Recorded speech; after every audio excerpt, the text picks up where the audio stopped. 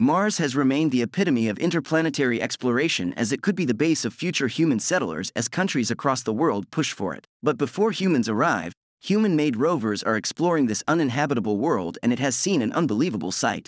The Curiosity rover on Mars has for the first time captured the clearest sun rays since the human-made machine arrived on the red planet. The view was seen by the rover on February 2nd as the sun descended over the horizon, illuminating a bank of clouds. These sun rays are also known as crepuscular rays, from the Latin word for twilight.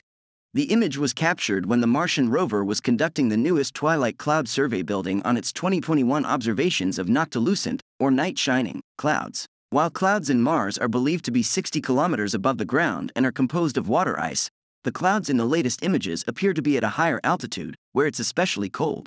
Studying clouds is important since they provide scientists with complex but crucial information for understanding the weather, and by looking at when and where clouds form, scientists can learn more about the Martian atmosphere's composition and temperature, and the winds within it.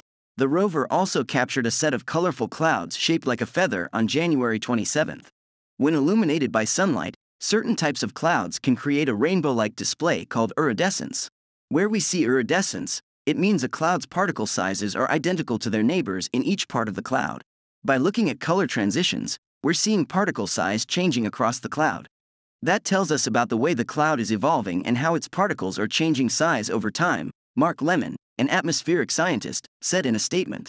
Curiosity captured both the sun rays and iridescent clouds as panoramas, each of which was stitched together from 28 images sent to Earth. The images have been processed to emphasize the highlights.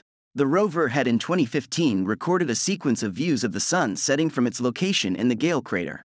Curiosity used its mast camera, Mastcam, to record the sunset during an evening of skywatching on April 15, 2015. The imaging was done between dust storms, but some dust remained suspended high in the atmosphere. Sunset observations helped researchers assess the vertical distribution of dust in the atmosphere. So that was all for today's video. Let us know what you think about it in the comments section, and subscribe to our channel so you don't miss out on our latest uploads. With that said, we will see you next time. Until then, take care.